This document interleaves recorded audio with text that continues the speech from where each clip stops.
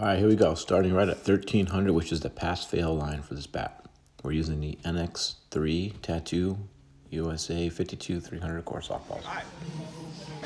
Worth. Cobra Jet, Mach 1, 428, unloaded version, whatever this thing is. 13.5-inch barrel, half-ounce unload. First got to swing this thing. Crooked arrow. Stable. He's cute. 87.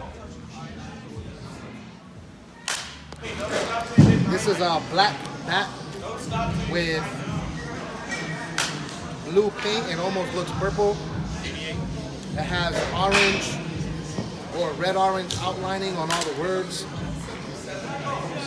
We have a blue knob cuff on it. There's a plastic or rubber connection piece in the middle.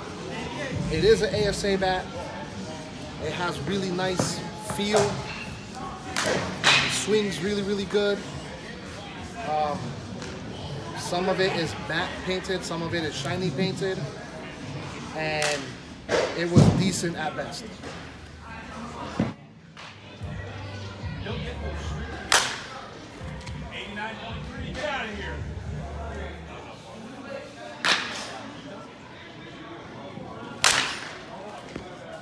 89.5.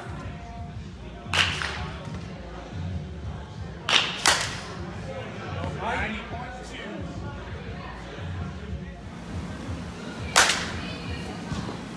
95.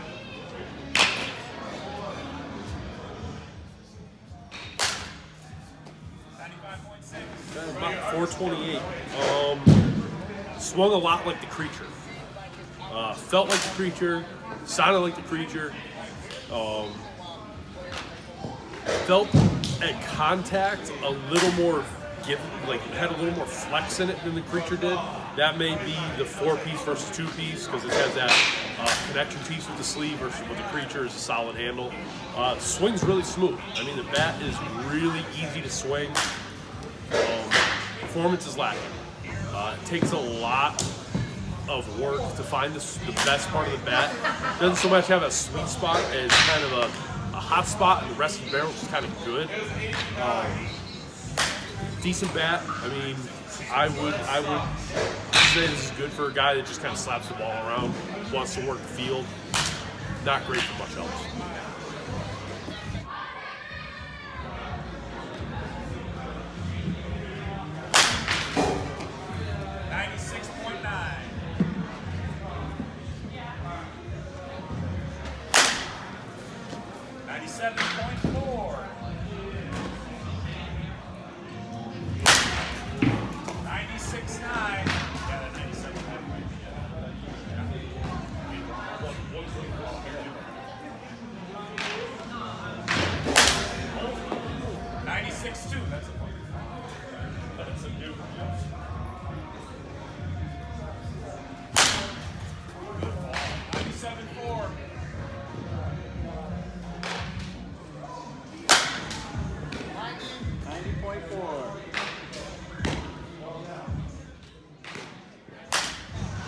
I'll probably echo a lot of the things that the guys were saying before. It did swing great. Swung very light. I think there's supposed to be a half-ounce unload. It honestly felt balanced to me. It was that light. So it took a little while to kind of find the barrel, but it swung easy.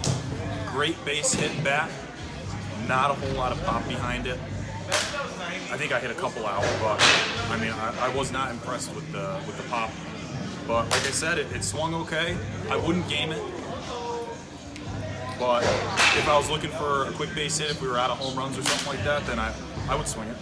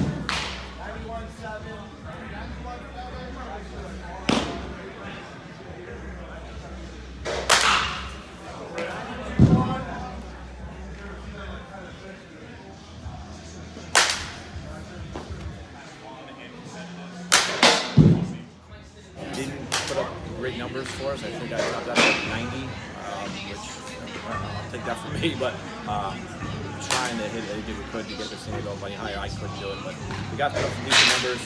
It's a good bat. You know, again, ear to hair sweet spot is the whole thing. It is what it is with the sleeve in there. You don't have to worry about a miss hit with this. Just hit it, make contact. So performance is the same throughout. It's like the Patriot, EST, the Future, that same line, the KP23, the Primo, like all those bats that we did, they sound very similar, they feel very similar, similar design, similar tech, similar performance. So, all right, we'll get the numbers out when I can, and we'll go from there. Thanks.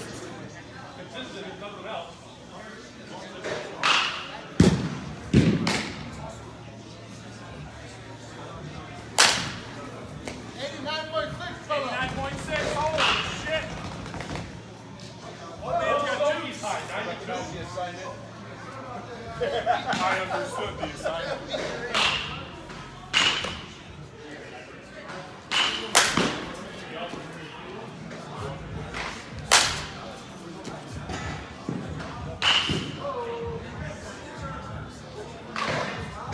Cobra Jet. I've said this before about this bat. In my hands, this is one of the best feeling weighted bats, whatever, with just the way it feels in my hand. The grip, the weighting of it, super. Like this is, I don't know, like a dream feel to me. I know it's got the half-ounce end load. It might be a little touch shy of that, but again, it feels phenomenal in my hands. I wish it would hit a little bit better than that. This was at the pass-fail line for the pressure coming in for tonight, so we'll test it when I get home, and then we'll see. 1300 is the fail line, and that's right at 1300. So this bat cannot get any better than what it is right now, and still pass for legal play. So. All right, ending compression's about 1290, just under 13. All right, that's all we got on this one. Appreciate you guys for tuning in. We'll catch you on the next one. Thanks.